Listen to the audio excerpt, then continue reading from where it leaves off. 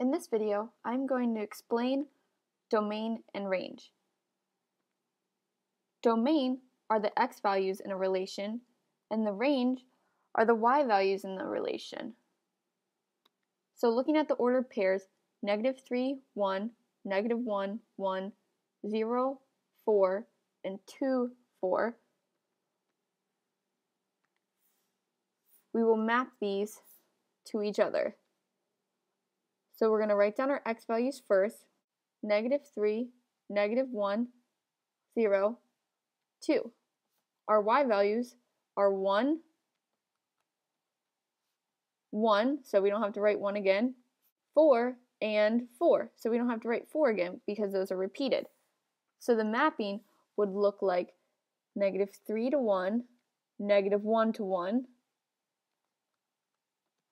-1 to 1, 0 to 4, and 2 to 4. Written as a set, we know that our domain are all of our x values. So whatever we put into that x.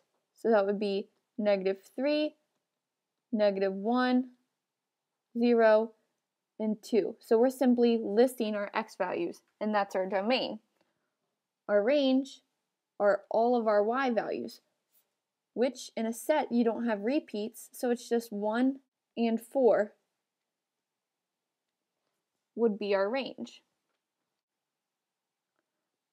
Also, remember in our previous video when we went over inverse relation, the inverse relation was when the x and y coordinates were switched.